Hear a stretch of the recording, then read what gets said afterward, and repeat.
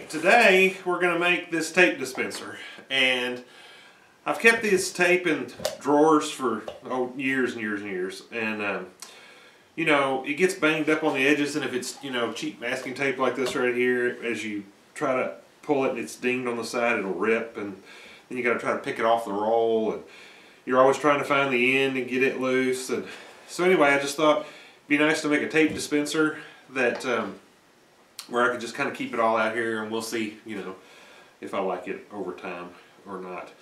But let me pull you in here close, and I can show you kind of how it's made, and then we'll get into how it was built.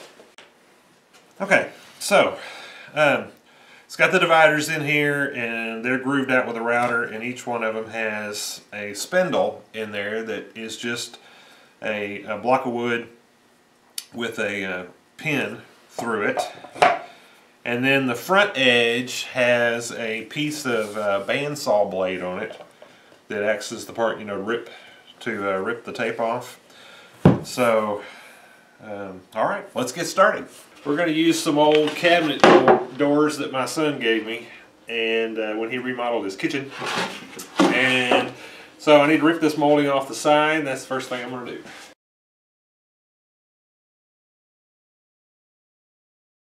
Okay, we got to decide what size to make this thing. So this is a new roll of tape, and it is 5 inches. So I'm going to say that the biggest roll I would probably ever have would be 6 inches, which I'll probably never even have one that big. So we're going to say 6 inches.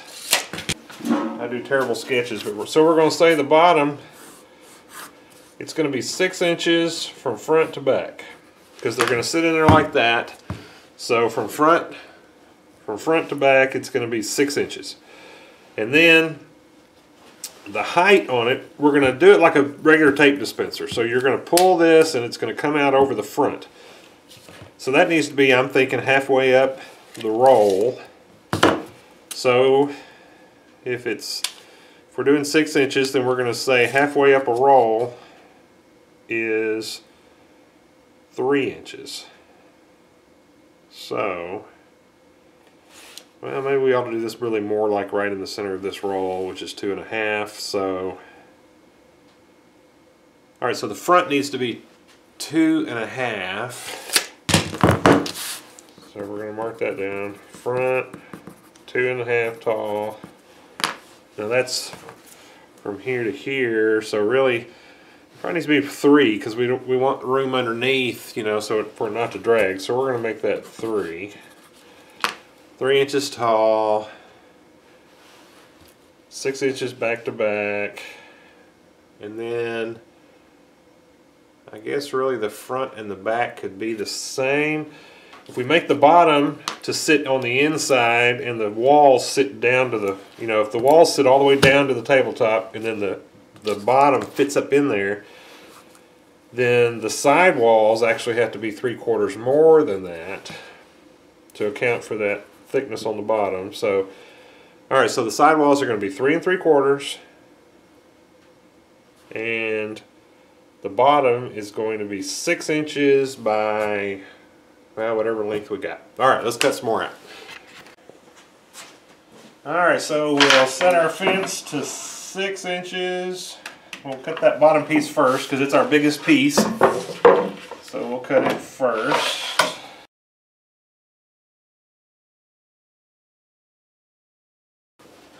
Okay, so here's what we've got so far. This is our bottom that we cut out, and here's our front, and here's our back. And now I've kind of laid these in here, and because they're going to have a 3/4 inch board between them to divide them and also hold the spindle that they're going to turn on. So that's 1, 2, 3, 4, 5, 6 rolls. So we're going to need one board on the end and one on each end. So that's 2 of those, and then the dividers are going to be, they're going to fit inside. The end pieces will go all the way across. Well, you know, they wouldn't. I think maybe I'll just make them all the same. You know, push it in a little bit, but that way the front will look better. So I think that's what I'll do. Alright, so I'll just make them all the same. So it's going to be 1, 2, 3, 4, 5, 6, 7. Another one on the end is 8. and then I can probably get maybe 2 more rolls in here sometime, is 9/10. Okay, so I need 10 pieces that are, they're going to be 6 inches deep. So let's see. We're going to do something like that. So it's going to be 6 there. And this part's going to be 3, well, yeah, 3 inches. And then I want them to come up a little higher because I'm afraid if I cut the spindle sides and just drop this down in there, and it's the spindle on it is just barely down in there, I think it'll jump out when you go try to pull the tape. So I want the slot that they drop into to be probably a good inch deeper. So let's say we want these to be at least 4 inches tall. Alright, so we need to cut 4 inches, and then we'll start whacking it off into 6-inch pieces. Alright, let me find some wood.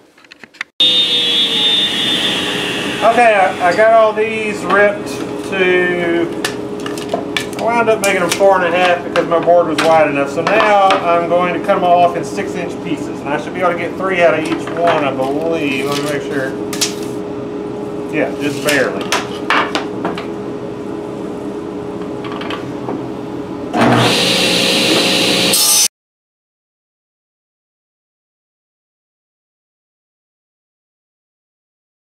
Okay, so I want the roll of tape to be as far back in the dispenser as I can because I want you to be able to stick your finger under the front and pick up the tape.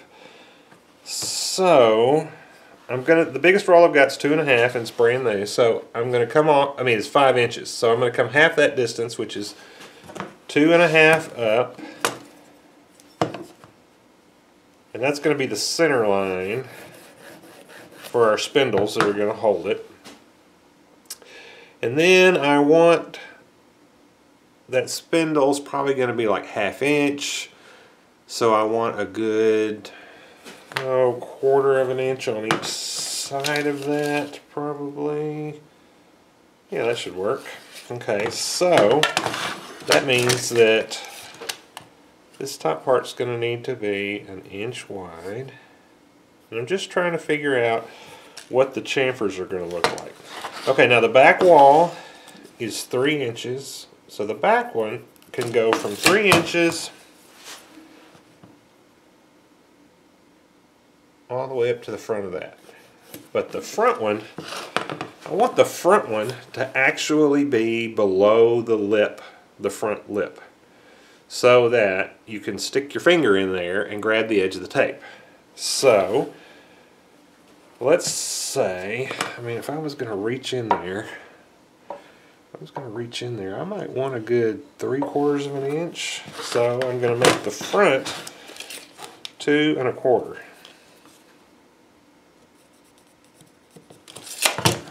Okay, so then if I connect those 2 lines,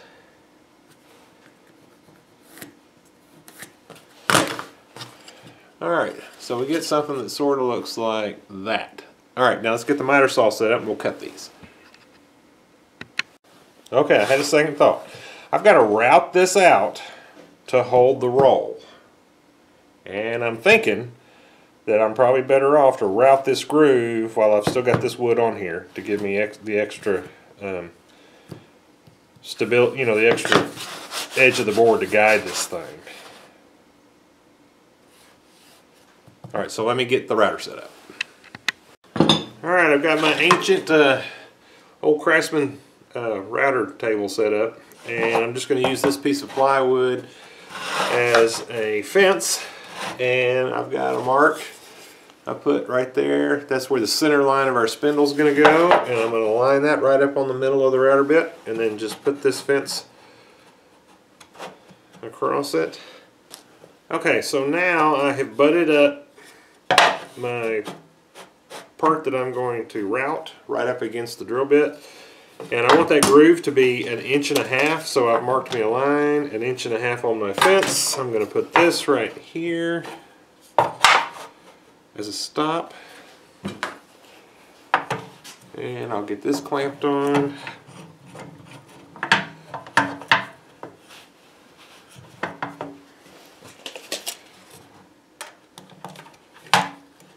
I want this to be pretty accurate because I'm going to then have to flip these over and run them this way up against the stop, and so I want to make sure that my grooves are the same so my tape won't sit in there sideways. Alright, so that is 1.5 inches. Okay.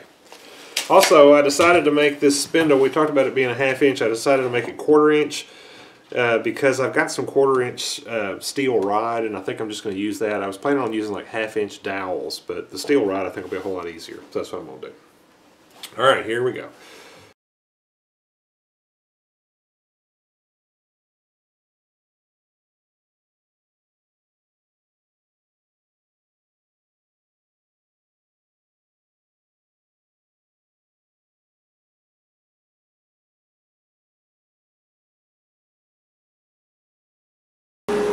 Alright, that's got that side done. Now we're going to come over here and we're going to do the same thing on this side.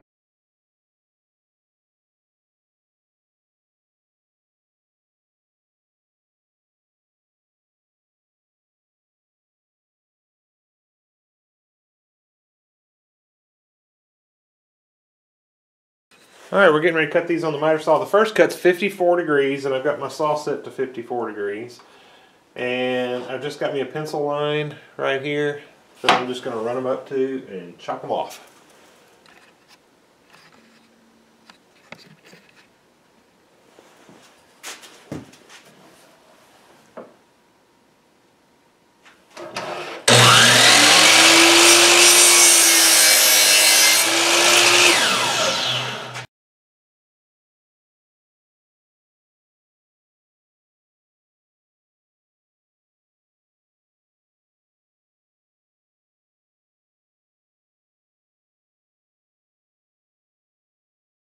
Okay, the next angle is 37 degrees, and I got it. I'm doing it the same way. I got a mark here, and I'm just going to chop them off.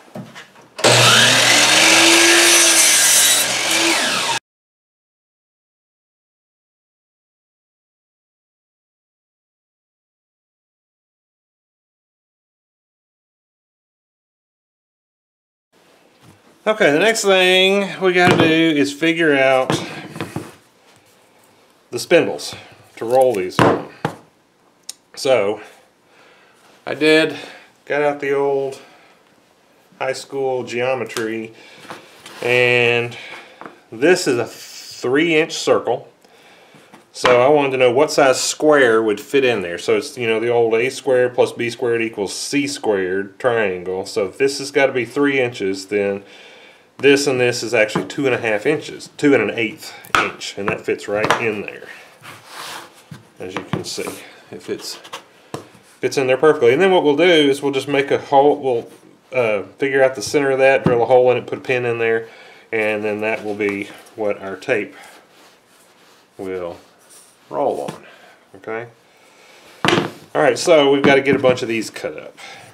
And what I'm going to do is, this is 3/4. And I'm going to use 3/4 for the smallest tape. I've got some that's 1/2 inch and some that's 1 inch, and a 3/4 inch one will do all of those. And then for the one stuff that's 2 inches, I'll just put 2 of them together, and it'll be 1.5 inches, and that'll be, I think that'll be enough to, yeah, to stabilize it, so it'll spin pretty good. So, all right, that's what we're going to do.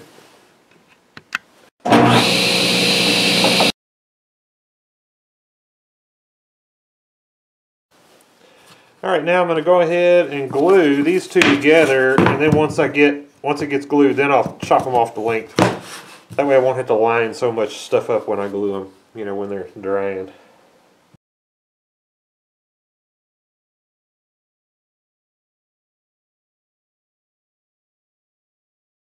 Alright, we'll set that aside and let it dry. Okay, so I'm starting to kind of figure out how to put this thing together, and the next thing I need to do is give all of these pieces a quick hit with some sandpaper.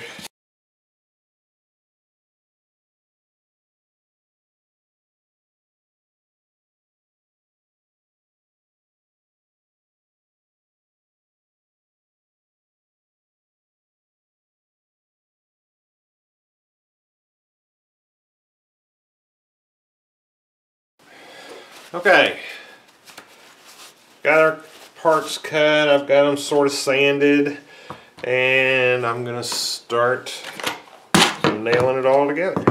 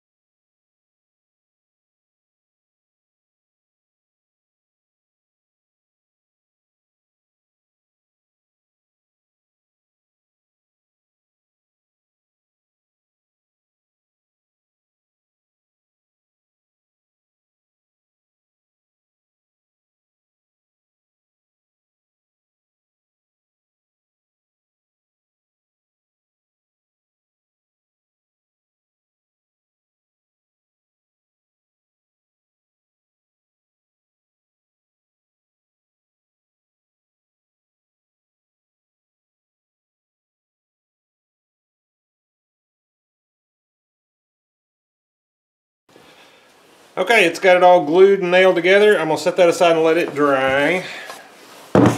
And next, we need to start marking these out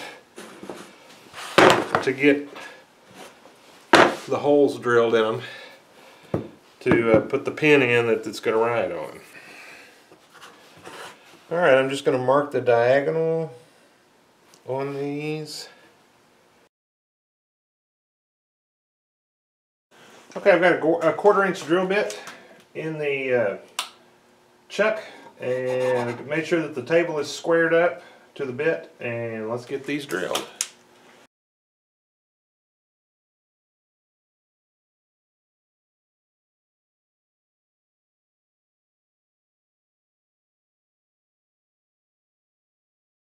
Okay, we're getting there. Got all our blocks drilled out, and now we got to cut the pins. And I've actually got them cut. I cut one pin on the bandsaw and made sure that it fit. It's a little tight here, so I made the next one a little smaller. And then all the rest of them are the same size. Oops. And then these all three are different size. So that's the smallest one. And then that one.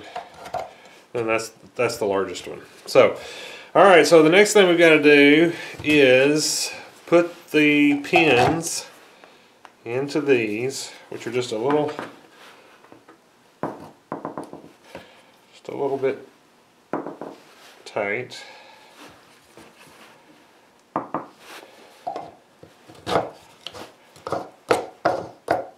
Okay. And then we've got to put an edge on here to use to cut the tape. And I think what I'm going to use is a old bandsaw blade. The tricky part, well, that one's really tight. The tricky part is going to be getting holes in it to go down through here. Now, if you didn't have an old bandsaw blade, because this is a 1/2-inch bandsaw blade, it's pretty wide, so I think I'll be able to get holes in it to put it in. But if you didn't have one of those, you could always use like a hacksaw blade. Would probably work really well, and it's already got holes in it. That may be what I wind up having to do. We will see how successful we are, because you know a bandsaw blade is really hard steel. So what I'm thinking I'm going to do is heat it up with a torch, and while it's red hot, drive a punch through it, because I don't think I can drill it.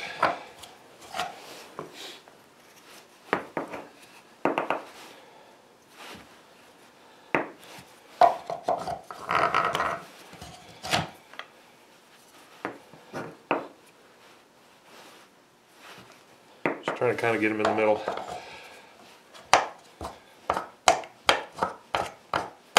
Well, that one didn't look very straight. Okay, let's go see if we can get that bandsaw blade done. Okay, we've moved into the metal shop, and I've got a bandsaw blade in the vise, and I'm going to try cutting it by hitting it with this chisel. Well, that got part of it. Okay, that worked. Now, I need to measure how much of this we need. I've got it sitting over here. Okay, so I'm going to make this second cut. I know the length we need. Okay, here's the band we cut. And I've now got it marked where I wanted to put holes. But I can't drill this stuff. It's too hard, of course. And I tried heating up this end and hitting it with a punch, and it almost punched it out, but it deformed the metal and all, so I beat it back flat. And, I tried drilling it after I had heated it, you know, trying to anneal it, but this stuff doesn't anneal. So I think what I'm going to do is put a little screw here with a washer between each board and screw it down, and I think that'll probably hold it. Alright, so we get out the drill, and we're going to drill a bunch of pilot holes.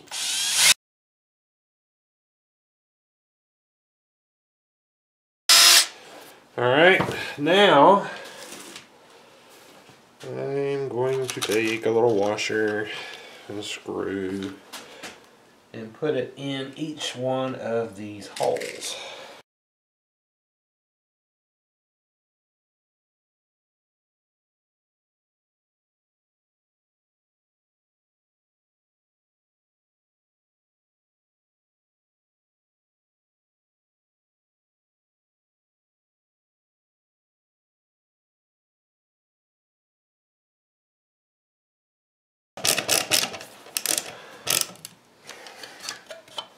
Okay, you know, I think that's going to stay on there pretty good.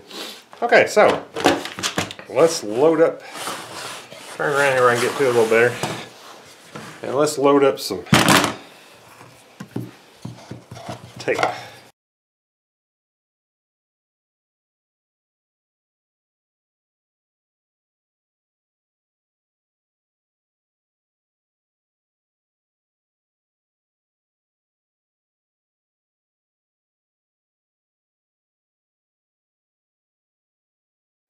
Working.